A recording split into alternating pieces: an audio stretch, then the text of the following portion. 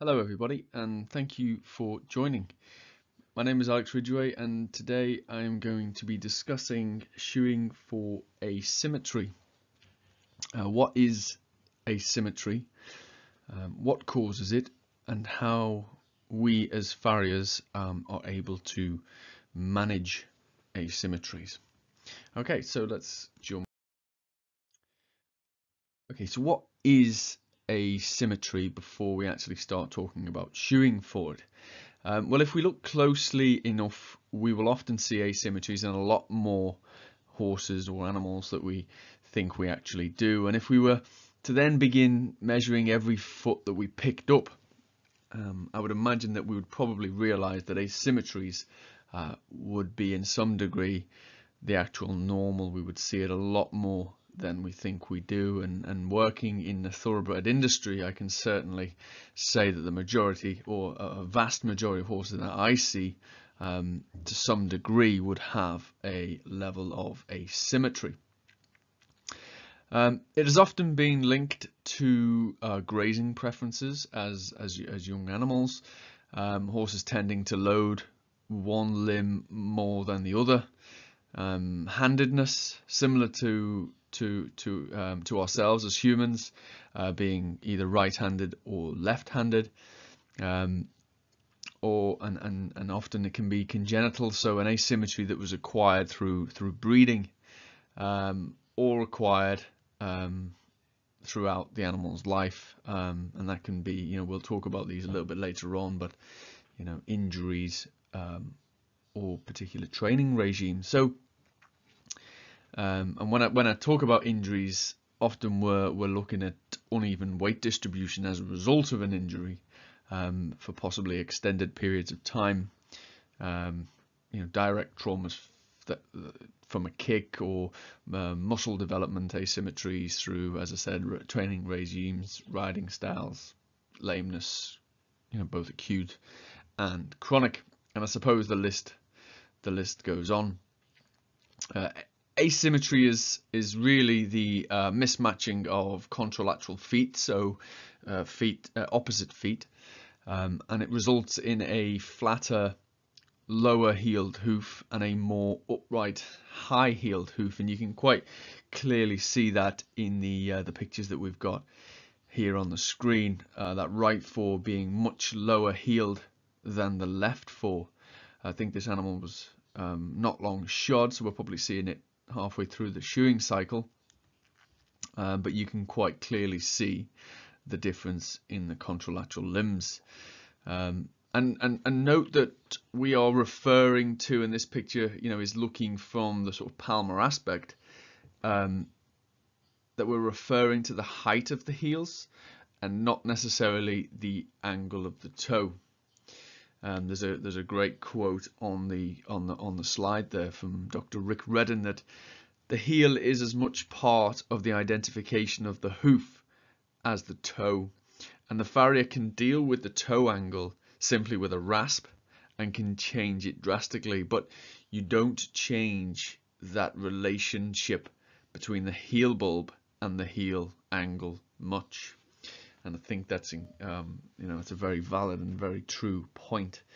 And again, this picture sort of sums that up quite nicely. So, thoughts around asymmetry. So what has been the common thoughts around hoof asymmetries? So I would say 5 to sort of 10 years ago, it was probably common practice to try and make asymmetrical feet look a pair, whether that's through trimming or shoeing them as a pair. And this was mainly for aesthetics reasons, so how those feet looked, how they were presented, and depending on the discipline, or depending on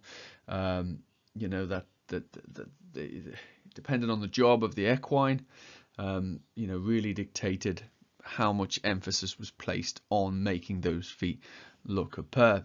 And it is undoubtedly caused by sort of client, owner, trainer pressure. And I can probably say that this is still often a thought or a variable that we have to manage when dealing with these types of horses.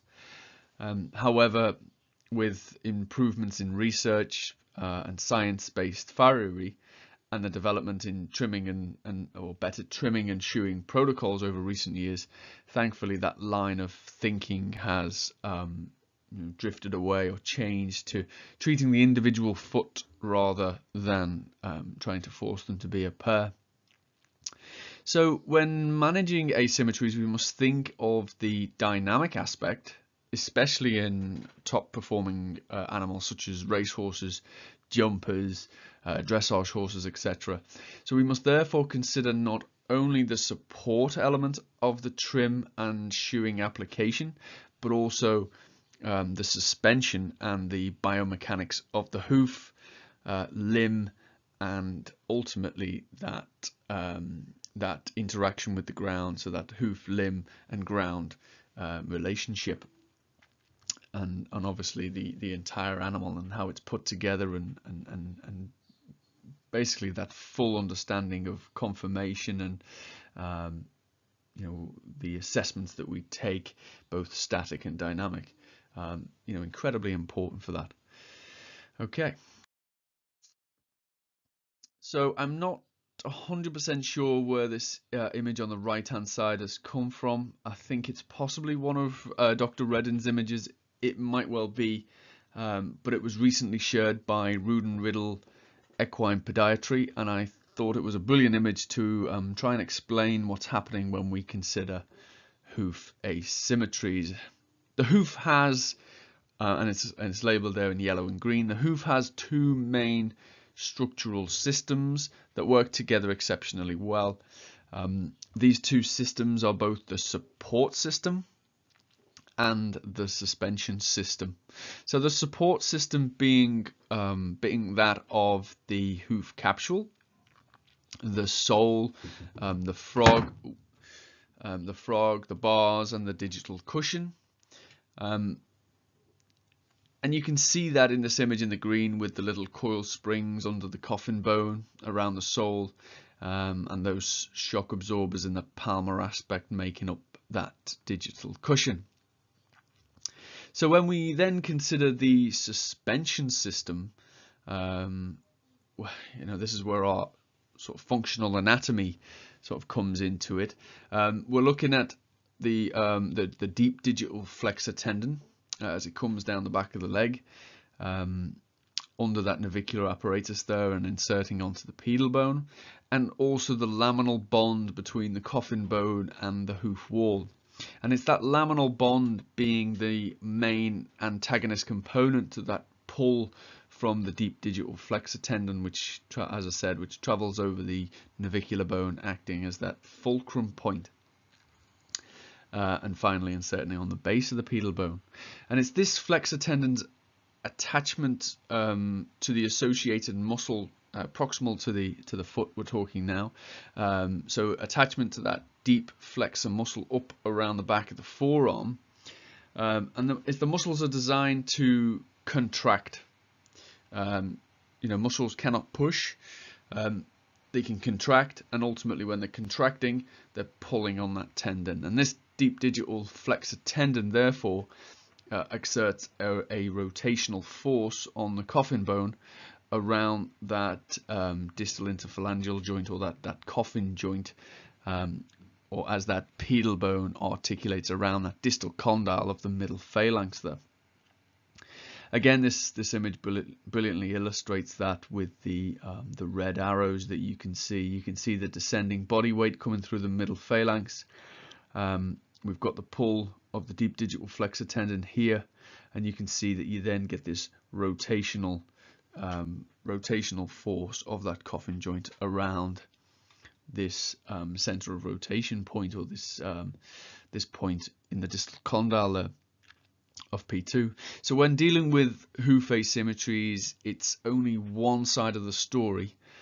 When we are considering the support apparatus with bar shoes, pads, and solar packing, there is this incredible force also at play, and we must consider this force when determining the appropriate protocols. Okay, so to evaluate the horse in order to determine asymmetry, you must perform an evaluation both sort of statically and dynamically. And at the reasons we've discussed previously, in the static phase, we can certainly look for the support mechanism or that support structure. And we must also consider that for the suspension mechanism or that suspension system.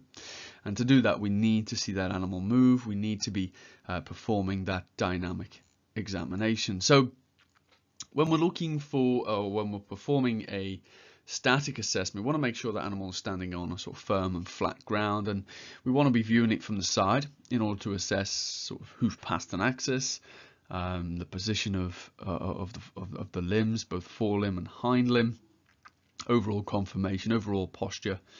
We're looking at heel height, toe height. We're looking at hoof geometry. But some of those things, what we are picking up on from that lateral aspect is, and I said it before, that hoof pastern axis, whether it's a broken forward or a straight hoof pastern axis, potentially on the high heel foot, which may indicate a flexural deformity or a grade of club foot. Whether we've got a broken back or straight hoof pastern axis on the low heel foot, and assess heel height from the back, also noting the position and health of the frog. So when we are performing that static examination, and I said we'll be performing it from the lateral aspect for looking for that angle of the hoof pastern axis there, from the dorsal aspect or from a frontal view, like you can see on the image on the middle here, and then also from a palmar or from a heel view, in order to determine, as I said, the height of those heels and also the position and condition of that frog. And they are very important when we come to how we shoe this animal, that we will talk about a little bit later on. Okay, so as I said, we then, from a static examination, we must go into the dynamic examination, and evaluating the animal then both at walk and trot allows us to determine the landing pattern of the foot, and occasionally you will witness a slightly shorter stride length on the upright foot or the high heel foot, as we get that increase in time that contralateral limb is on the ground. You should also perform a dynamic assessment in order to rule out any possible lameness as a result of asymmetries. And it's important to note this shortened stride length, as that will give you it's important to notice that shortened stride length, as you will observe on the high-heeled hoof, as this will often result in the low-heeled foot being loaded for an extended period of time. And it's this loading of the flatter foot and this sort of gradual progression to being that low heel, low hoof angled foot that you could be predisposing to other pathologies.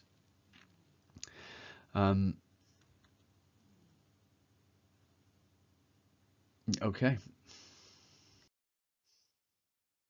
So some of the characteristic signs you would be noticing for hoof asymmetries would be as follows, really. So we got sort of hoof height disparity. So one hoof taller than the other, often a very clear telltale sign. Hoof angle differences. So this could range from a very mild difference to a very major difference, and it has links to flexural limb deformities, especially of the coffin joint, also known as club foot. And we will look at the grades of club foot a little later in this presentation. Some other signs that we'll be seeing are sort of solar bruising, especially around that dorsal distal tip of P3, and you would tend to normally see that in the higher, more upright foot, and often more heel bruising or corn development in the flatter, lower heeled hoof. So we're going to be seeing bruising in the seated corn region, a lot more in the flatter, lower heeled hoof. Some other signs that we're going to be seeing is excessive toe wear, if the horse is barefoot, or even excessive wear to the toe margin of any applied shoe. Some often display little to no wear at all at the heel area of the shoe, but near on wear out the toe of the shoe. So you're seeing this real difference in shoe wear patterns. Often it's interesting to note the junction between the frog and the hairline, and it's identified in these images below with these little red circles here. And if you were to draw, it's believed that if you were to draw a line or an imaginary line from that point to the apex of the frog, that would give you an estimate or an approximate position or angle of P3, or that palmar angle of P3 there. Again, another thing you would see is a flattening of the sole, and that's in both feet, in my experience, both in obviously the flatter foot, but also in the higher heeled hoof, and especially again around that dorsal region, a flattening and a thinning of the sole, and we often also experience the dishing of the hoof wall as a result of that suspension mechanism. And this is an example where we've been able to capture a before and after whilst using the Metron system. And what this was trying to show is when we do get that dished hoof wall, often it can be in both, but more commonly in the high-heeled hoof. But what actually creates that dish? I know we've mentioned the suspension mechanism, and it is that pull of the deep digital flexor tendon that is resisted by the toe and the ground. So ultimately that pressure is then placed upon that laminal interface, that laminal bond between the pedal bone and the hoof wall. And over time this leads to a slow remodeling of that pedal bone, and can also result in slight rotation within the hoof capsule. So often the hoof wall becomes damaged around the toe region due to a lack of growth and increased weight bearing responsibilities. This makes continued shoeing very difficult, added with a flattening or prolapsing of the sole with little to no vertical depth. And you can see it in this top left image here, especially where that nail region is, how that hoof is becoming extremely poor quality now. We have multiple nail holes. We're not getting any vertical depth of foot here. These nail holes are not growing out, so we can tell that this horse is not growing a great deal of foot. And you can also see these growth lines as they come back towards the heel, and we have a greater distance between the two than what we do up here. Similar to what you would see in a chronic laminitic foot, where we have the diverging growth rings, and we're seeing that here with this particular horse. This case was we opted to go with a slightly graduated 3D printed pad, with the added benefit of using dental impression material in the palmar half of the foot, and you can see the pink dental impression material coming through this pad here. These are brilliant, these 3D printed pads. There's not a great deal of weight in these pads. They're incredibly lightweight. I think they have a couple of millimeters of solid material, and the rest of it is like a honeycomb nylon material. So it's incredibly lightweight, and it's perfect for especially when dealing with the thoroughbred racing industry, where weight is always a consideration.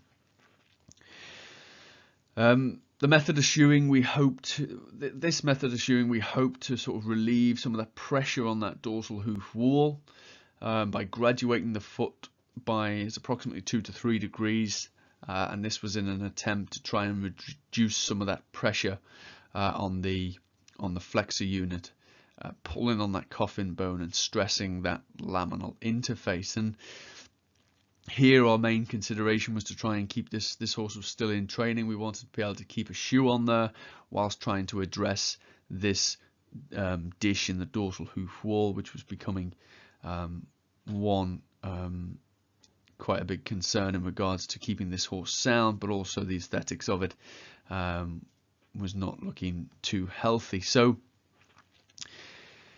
that was why we opted for this slight graduation, and why we wanted to then also pack that back half of the foot there. So we wanted to continue to load the heels. So we were able to trim those heels down. We wanted to load those heels, encouraging sort of weight sharing across the bars, the frog, and the palmar sole region. And this will hopefully help to reduce that overall pressure upon the wall that we talked about and I suppose it's believed that we could encourage the heels, by encouraging the heels to be loaded, this may slow down the overall growth rate at the heels, adding to reducing that stress on the dorsal hoof wall, the dorsal region, by increasing surface area that we're using. We've got that frog insert, we're sharing load over a greater surface area, therefore reducing pressure. And hopefully reducing that pressure around the toe margin, and hopefully reversing that increasing or increasing the growth rate at the toe, so we can maybe restore some better hoof geometrics, and maybe restore a normal functioning hoof mechanism. Okay, so postural adaptation. Often postural adaptations are an indication of asymmetries and can display with changes in stance or even gait and performance. Often these high-low horses, these asymmetric horses, develop asymmetries across the shoulders, with changes in the angle of the scapula, and I know you can't really see that here in these images, but you do tend to see this angle change, this increase in mass on any particular shoulder, and it is often an attempt for that animal to try and correct that hoof and or those joint angulations. So sort of standing behind the horse and looking over the back of the horse and at the shoulders, we can often give this indication of a particular fuller shoulder appearance on any one side, and it tends to be on the flat foot side, as that sort of scapula is rotating forward. We often relate the scapular angle to hoof pastern axis, as both having a direct correlation to one another, and we can see why that lower flatter foot having a sort of broken back hoof pastern axis, and we can see that with a more upright pastern angle, we can understand why we would probably get that slightly rotating forward of the scapula and that fuller shoulder appearance. Okay, so when we look at causes of hoof asymmetry, so some of the causes of these asymmetries are as follows, really. So we have lameness, whether that's acute lameness or chronic lameness. We have trauma, and that can be during foaling, especially in maiden mares, so first time foals from a mare who may occasionally have slight difficulties with foaling. Direct trauma, so an acquired injury, and that's trauma to tendons, ligaments, or muscles. Repetitive training schedules and regimes, working horses repeatedly on the same rein, walking, training in the same direction, etc. Rider imbalances, it all has an effect on that muscle development, and ultimately then the relationship between that muscle, the tendon, and that skeletal frame. Injuries often, this can be in the actual opposing limb, but lead to the flattening of the good foot as it bears that greater weight bearing responsibility. Often this can lead to, you may have heard it, but supporting limb laminitis as a result. But hoof imbalances, especially chronic imbalances and improper shoeing, can also be a cause of hoof asymmetries. And again, it probably comes down to handedness in ourselves as farriers, predominantly, or having a dominance to trimming styles or trimming protocols, depending on what foot we're working on.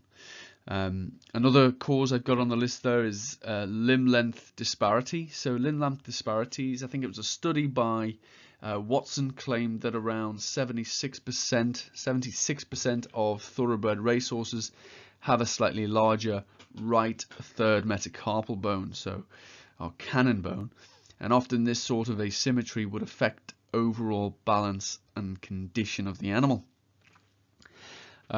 We can also link limb length disparities to grazing habits and preferences at a young age, producing laterality, which is a dominance of one side of the brain in controlling particular activities or functions.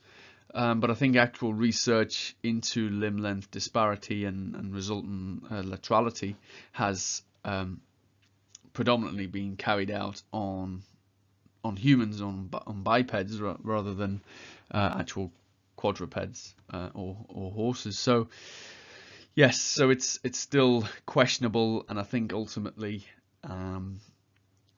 there is no definitive answer as in what actually causes hoof asymmetries. One of the things I see that as with age, as horses get older,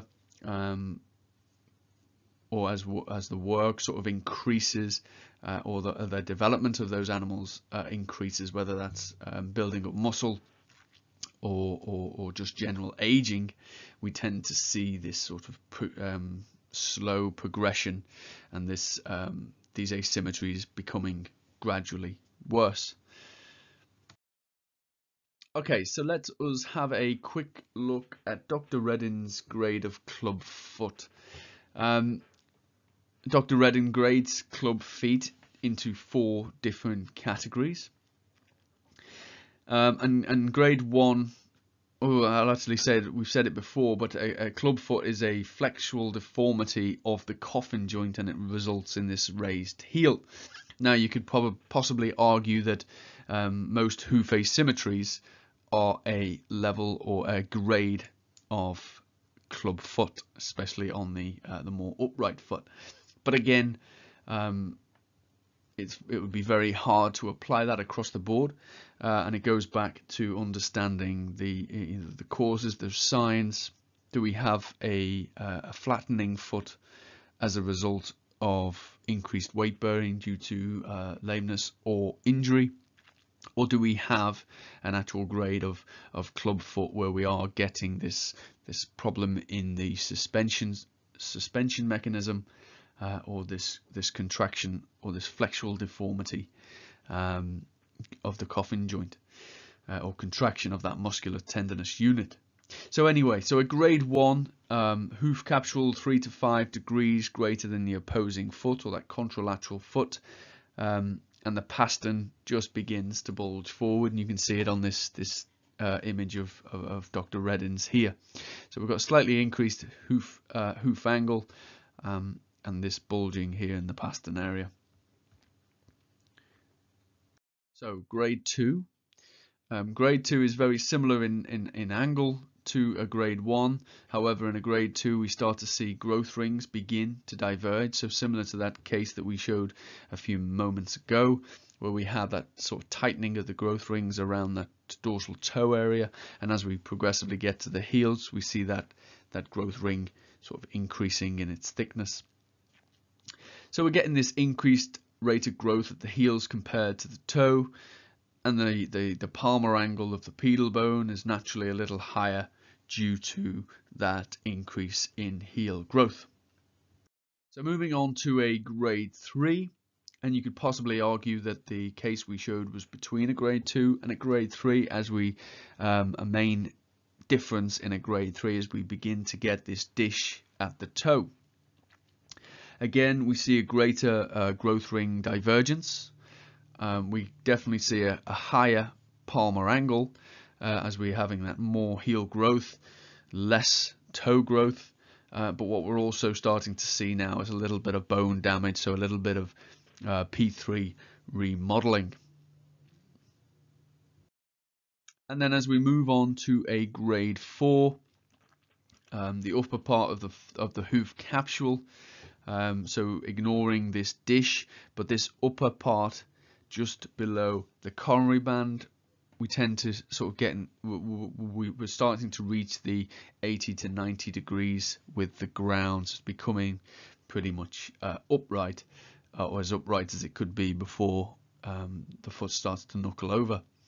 And the heel is as often as high as the coronary band. So we have this sort of leveling of the coronary band here, this increased or this rapid, this large heel height at the back of the foot due to those sort of growth ring divergence, that rapid heel growth, the limited toe growth, and ultimately that increase in palmar angle. Okay, so we have a couple of case studies coming up. So this is a 3-year-old thoroughbred racehorse in training. Left fore hoof angle at around about 48 degrees with a heel angle of 24 degrees approximately. So this foot would be our lower heeled hoof, and the right fore hoof angle being at approximately 51 degrees with a heel angle of 35 degrees, showcasing as our high-heeled hoof. So the difference between the hoof angle and the heel angle on the left fore is approximately 24 degrees, and the right fore is around about 16 degrees. So we're in the lower heeled hoof, or the lower angled hoof, we're actually seeing a greater difference between the toe angle and heel angle than what we are in the high-heeled hoof, which we're having a near an 8 to 10 degree difference between the angle of both. So personally, the degree of hoof angle variance at around 3 degrees is within a manageable range. So we have a 51 degree and a 47 to 48 degree hoof, so we are within that grade 1 club foot, as Dr. Redden would classify it, and as I said, it's this manageable variance of around 3 degrees that I would imagine if we got more horses to stand on Metron blocks and we took calibrated measurements, we would probably find a lot more within this region. But the focus here with this particular horse is managing the heel collapse on the left fore, but address the comfort of the right fore in order to improve that stride length and overall balance of the animal in order to avoid preference over any one particular limb. Slightly different case here. We have a 12-year-old dressage horse. So some of the initial things you can see is damage to the hoof wall. This doesn't look like an overly healthy hoof wall, whether that's the upright heeled hoof on the left here or that lower heeled hoof on the right. So the flatter lower heel angled foot here on the right has slight doming of the dorsal hoof wall, whilst the left side foot shows slight curvature or concavity to that dorsal hoof wall. And we do actually have it on this foot here at the very top here, but ultimately you can see how we're having that doming effect, whereas here we have this very slight but evident dish to that hoof wall. So the left fore hoof angle was at approximately 50 degrees with a heel angle of 42 degrees, and the right fore hoof angle at 46 degrees and a heel angle at 28 degrees. So again, we're seeing a difference between hoof angle and heel angle on the left fore, as being 8 degrees and the right fore at approximately 18 degrees. So again, we are around that 10-degree difference in that comparison. So another young horse here. Again, we have a 2-year-old thoroughbred racehorse. So this was relatively freshly shod when these pictures were taken, and it was shod very traditional, very standard sort of shoeing. I think this particular horse was shod with the same size shoes, and as you can see on that left fore, we have a little bit more support around the heel margin than we do on the right fore. Okay, so the left fore hoof angle again on this particular case was around about 51 degrees or 51.5 degrees, and the heel angle was at approximately 45 degrees. So we've got a 6-degree difference between toe and heel angles. And then if we go to the right fore, which would technically be our low-heeled hoof, we have a hoof angle of 47 degrees and a heel angle of 33 degrees. So here we have a 14-degree difference. Again, we're falling into this category of between 8 and 10 degrees comparison between 2 feet. So what we're starting to see is some very interesting figures, some totally different horses. We've gone from a 12-year-old dressage horse to a 2-year-old and to a 3- or 4-year-old in training. So we're seeing different scenarios, but we're seeing very similar figures here. But what is more apparent here is the buckling of the dorsal hoof wall on that left fore. So you can see this real exaggerated concavity, this curvature to the dorsal hoof wall. And what was also evident was that the left fore was becoming more and more difficult to shoe. You possibly cannot see it here, but these nails, although they look to be, there doesn't seem to be much wrong with them. I was told that this horse was very difficult to shoe. We were getting flattening and thinning of the sole around the toe region, which meant there was little to no vertical growth at the toe. This meant that nailing became progressively more difficult whilst the horse was continuing to grow a tremendous amount of heel. And very quickly we can fall into this spiraling situation, leading to greater difficulty, and then even possibly intermittent lameness. And you can actually see that this heel, although the foot was trimmed and the heels have been lowered, the application of a flat foot, or whether that is lowering, that could have been possibly trimmed level with a shoe level, but ultimately that horse is lifting up in that heel region there, which is an interesting observation. Okay, so if we look at the radiographs of this particular horse, we can see the effects of that suspension component upon that laminal bonding and the rotational force created, especially on the high-heeled hoof. So the high-heeled hoof looks to have good hoof past and axis alignment, albeit more upright than maybe we would normally witness. So you can see why people would assume this was the healthier foot, displaying a more sort of desirable upright conformation with a good straight hoof past and axis. However, that upright, or more upright than usual, hoof past and axis there is often an attempt to reduce the distance between the flexor muscle and the tendon with the insertion on the pedal bone, and it does that by reducing the angle at which that tendon has to pass up the limb.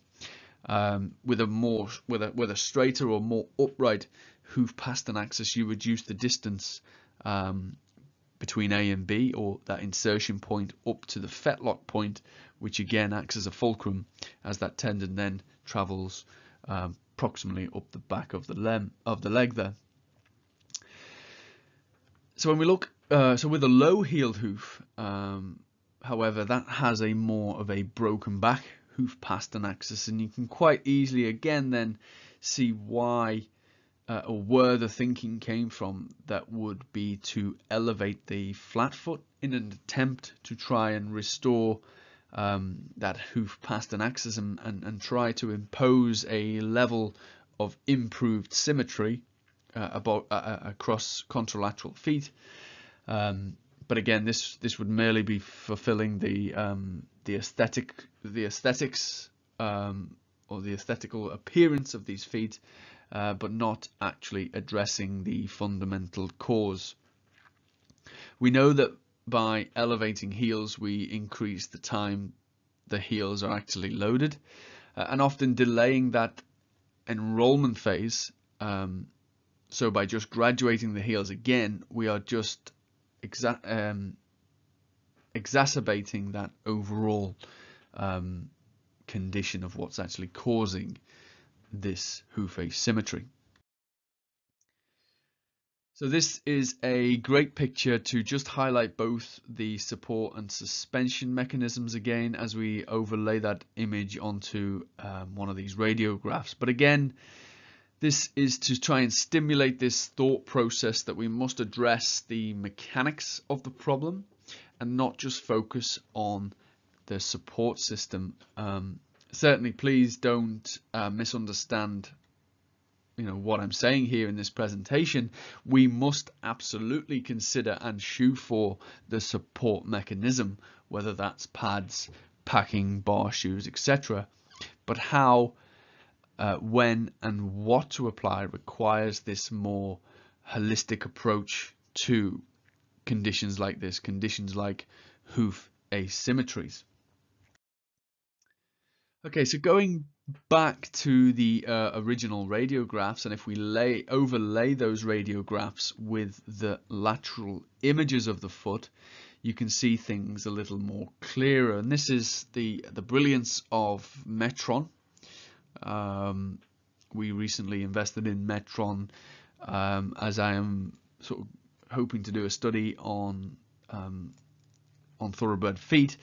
But ultimately, just for tracking and monitoring your own work and the progression of horses' feet when you apply different shoeing protocols is a massive benefit to you as a farrier, but also when trying to explain things to clients and owners and trainers. But yeah, so this is one of the features that if we're using calibrated blocks, and taking x-rays on those blocks and also taking lateral photographs, we can overlay those images and really have a good, thorough look at what's going on here.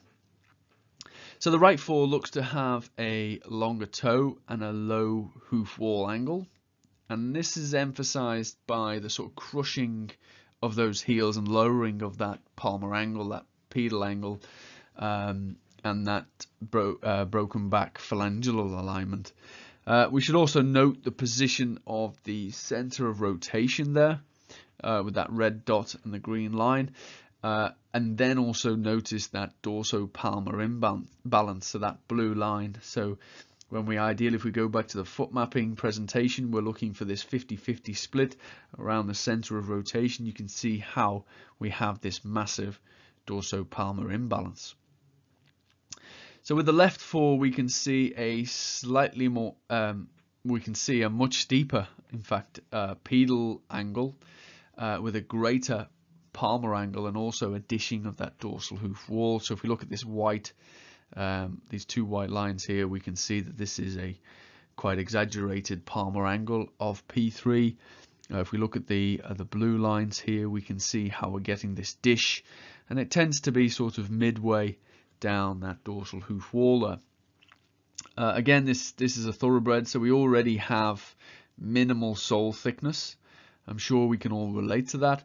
But with that rotation of P3, we have even less sole thickness around that toe region. You can see how when you do get this this pull, this steepening up of that pedal angle, this increase, this steepening of the overall hoof pastern axis, how we reduce our solar thickness here. And again, it's not directly the same as laminitis here, where we're having rotation of that pedal bone about everything else. We're actually having an increase in angle, an increase in palmar angle as a result of excess heel growth, and ultimately this adaptation of the overall pastern being more upright. So by pulling back the toe and lowering the heels, you can see how this will increase the stress on that deep digital flexor tendon and exacerbate this total mechanism of what's actually happening. So again, we mentioned it before on the radiographs, but it's interesting to note that the hoof pastern axis on the high heel hoof and the broken back hoof pastern axis on the low heeled hoof, it's not always a broken forward conformation in the high hoof like you may think, in regard to this rotation of P3, and instead more so due to the reasons as we have previously discussed.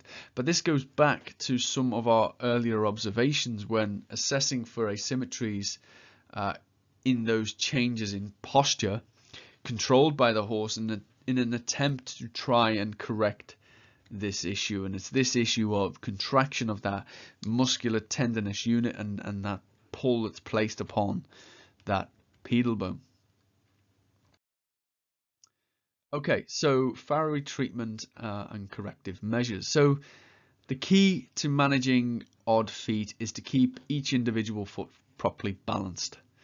Odd-sized feet often have an effect on the conformation of the whole horse and not just that of the lower limbs. For mild cases, farriery principles should be applied. Good farriery principles should always be applied, and that means just using good, the hoof pastern axis as our reference. Using the center of rotation, foot mapping, or good foot mapping protocols. For guiding both the trim and shoe placement, and also trimming of those heels to the widest and highest part or the plane of the frog. So not forgetting, enhancing breakover and reducing toe leverage. So good basic farriery principles will help to manage mild cases. As we move on to the more severe cases, often we have to adopt a slightly different approach, and firstly, and similarly to the mild cases, good farriery principles, as I said, always apply. We should be mapping the foot in order to determine that center of rotation. We should be looking at the hoof pastern axis again, hoof geometry, toe and heel height ratios, and where things start to slightly differ here is often in the trim or the trimming protocol.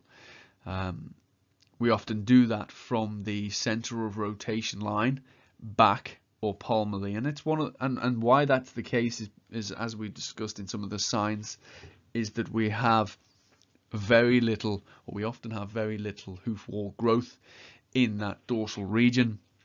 We have very thinning or flattening of the sole, so there tends to be little to no trimming requirements in the dorsal half. So from that center of rotation back is where we are trimming, and what we're doing, we're trimming the heels to be on the same plane as the frog. So again, in our static examination, we're looking at the palmar aspect of those front feet, and then we talked about frog condition and overall frog health. The frog plays an incredibly important role in the hoof mechanism, or the healthy hoof mechanism, and we must therefore, as we always do in good farriery practice, is look to encourage that frog to be involved in weight sharing and also the overall function of that foot, acting as that pump in order to pump blood around the foot, that hydrostatic responsibility that it has. So from the earlier examination, you should have a good idea of the shape and position of that frog, and the majority of the time on the height of those heels. and in relation to the frog, whether that's slightly atrophied or recessed into the foot. So this trim may sometimes require you to be a little bit more dramatic. It's important to load the palmar region for maximum support, but you need to pay close attention to the amount of heel that you are trimming off or you are removing. You can pop the foot down on the ground here or even throughout, and assess how that horse takes to the amount of heel that needs to be trimmed, and how much elevation, if any, those heels are from the ground. Sometimes people will recommend the use of a pad, placing a pad under the toe of the horse, and depending on the thickness of that pad will dictate how much heel that you're able to then trim off, depending on the comfort of that horse at the time.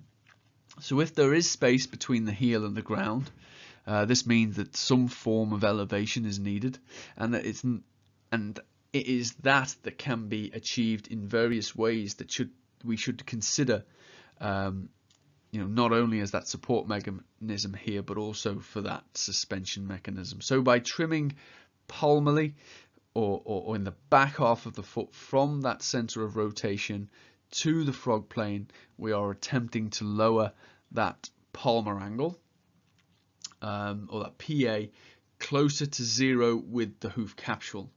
So if we're trimming those heels down from that center of rotation back, we are lowering that palmar angle, but we must then look to increase or restore that palmar angle back to that comfortable level in relation to the ground. Before, when we looked at the X-ray, and we see that this horse was becoming more and more upright in its pastern, upright in its hoof angle, with a greater PA, as a result of excess heel growth, and this is or resulting in excess heel growth. So by trimming the heels down, what we don't want to do is lower those heels and leave them there and increase that stress that's placed, or that tension that's placed on that muscular tendinous unit, which is already contracting. So by doing so, we could again exacerbate that situation. It is this that is key here, and I really want to try and emphasize this point. If you were to just lower the heels and ultimately lower the PA to the ground, you will increase that tension on that suspension mechanism, and you can quite easily find that you go back to that foot in 2, 3, 4 weeks, and you are the same, if not worse, or in a worse position. So some of the points we're trying to achieve here is we want to increase the load support. So we want to extend that base of support as palmarly as we possibly can, and we want to decrease the tendon pull by adding in some of those shoe mechanics. And in time, this will hopefully help to soften that muscle, soften that pull from that muscle on the tendon, and ultimately trying to rotate that pedal bone within inside the hoof capsule.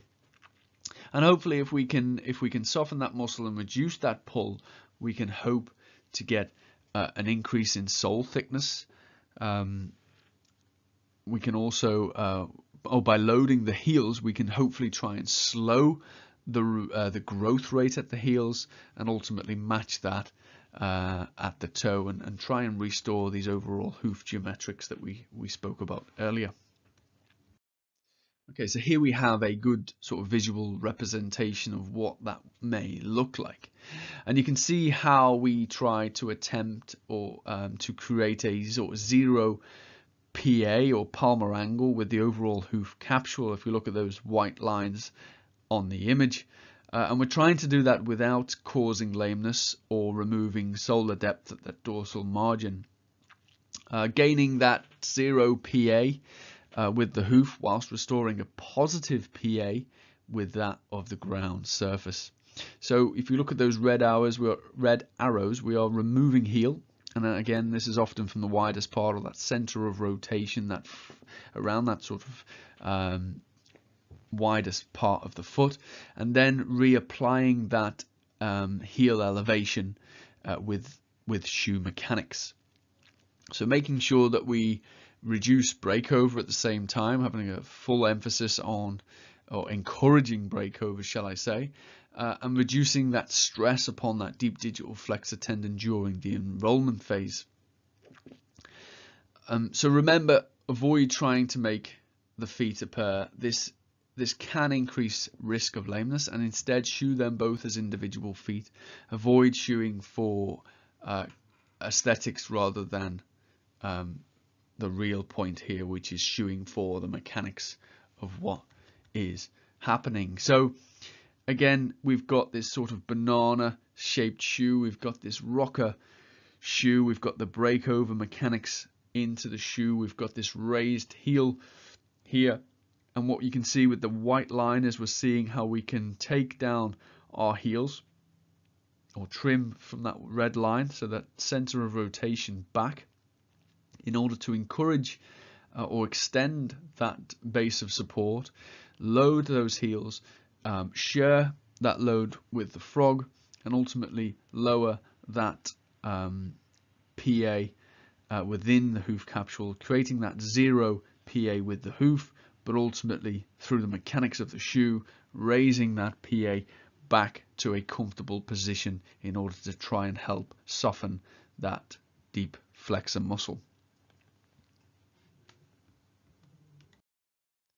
So a great option for installing some mechanics into the foot. It doesn't always have to be as extreme as the previous image. A great way to often do it is with your standard shoes, or even some remedial types of shoes. So we're looking here at the Sound Horse Series 1 Sigafu shoe. It's actually the Morrison Roller Motion shoe, and you can see how it's got its built-in mechanics. We have that sort of progressive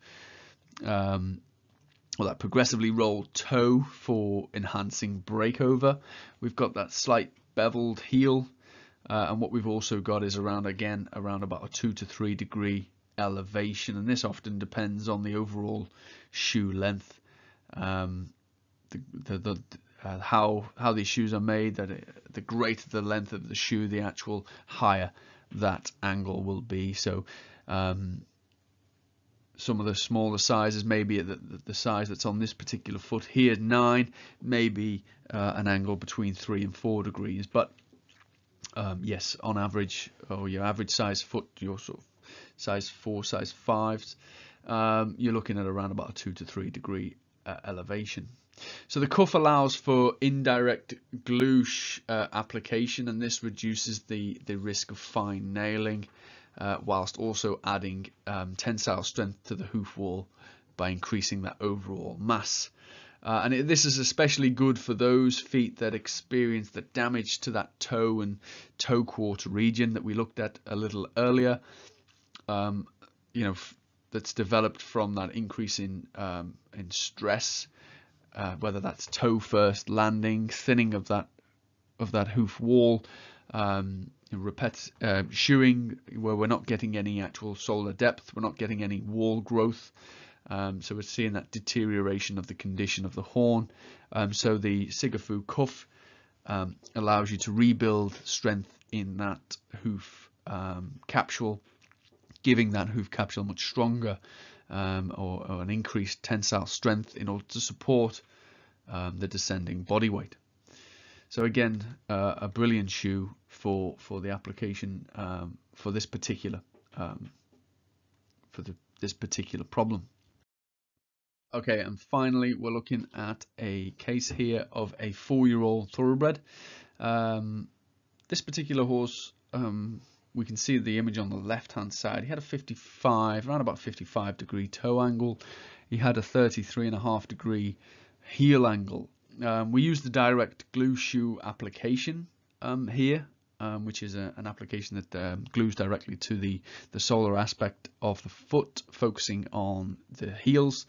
And you can see how we had some mechanics built into the shoe. Not as clear as I'd hoped in this image here because of the lines from the Metron, but you can see how we have the sort of beveling of the heel here, and also rockering of the toe. So we have this sort of banana effect on the ground surface of this particular shoe. And he was trimmed from the center of rotation back to the widest part of the frog, and by doing that we were lowering those heels. It allowed us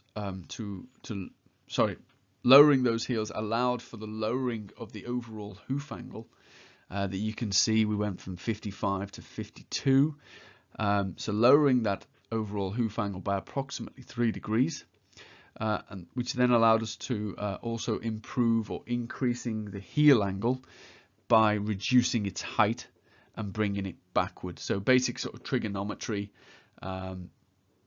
We increased that heel angle by reducing or extending that basal length of the foot. So although minor in the extent of these alterations, you can see how we can manage this hoof and keep this horse as sound and as comfortable as possible. So it's a great example of how it's often about small and subtle tweaks to just basic good farriery that is key to managing a lot of these asymmetric horses. Okay, so to end, I would just like to quote Dr. Stephen O'Grady, someone I read a lot of his articles, I follow a lot of his work, along with Dr. Reddin also. But to quote Stephen O'Grady here, I would like to, he recommends good farriery principles rather than any given methodology, and he stresses the importance that each foot is addressed on an individual basis. Trying to match this type of foot conformation, which does still occur, is unrealistic and potentially harmful to the horse. So I want to say thank you all for listening today. I certainly appreciate it. I hope you were able to learn something from it, or at least it was of interest to you. So thank you all again, and goodbye.